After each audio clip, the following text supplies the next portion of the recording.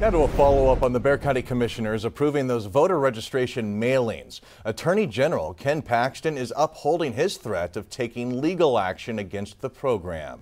Paxton is asking a Bexar County District Court to temporarily block the program, which is paying to mail more than 200,000 voter registration forms to eligible citizens. Commissioner Justin Rodriguez, who voted for the program, says it is important to send out these forms to potential voters regardless of political affiliation so they can take part in upcoming elections. However, Commissioner Grant Moody, the lone Republican on the Commissioners Court, says the program is not needed. You know, the way they do the outreach, it is simply based on people who have moved within the county, moved into the county, has nothing to do with partisan politics. What does another 200,000 mail pieces do to her office? They may need additional resources. They may have a massive backlog going into the election.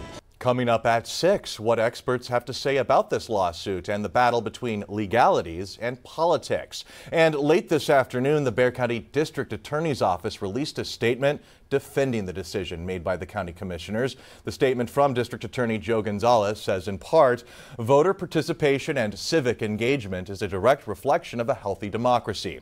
He also says the Bexar County Commissioners Court made a simple yet profound decision to expand participation in our democratic process in Bexar County by hiring a third-party vendor to perform certain limited targeted outreach services.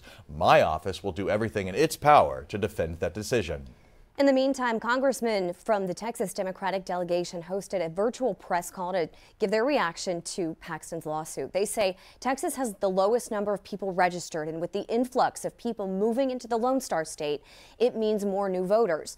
Bexar County isn't the only one facing legal trouble. Paxton also threatened Harris County for trying to implement a similar program. Two large urban majority minority counties with threats of lawsuits, taking them to court for just sending out a form to help people register to vote, not to send in a mail ballot or to actually cast a vote, but just to register to vote. We're already #1 among the 50 states in difficulty and obstacles to voting, but this is a devious effort to make us even more solid as ground zero for voter suppression.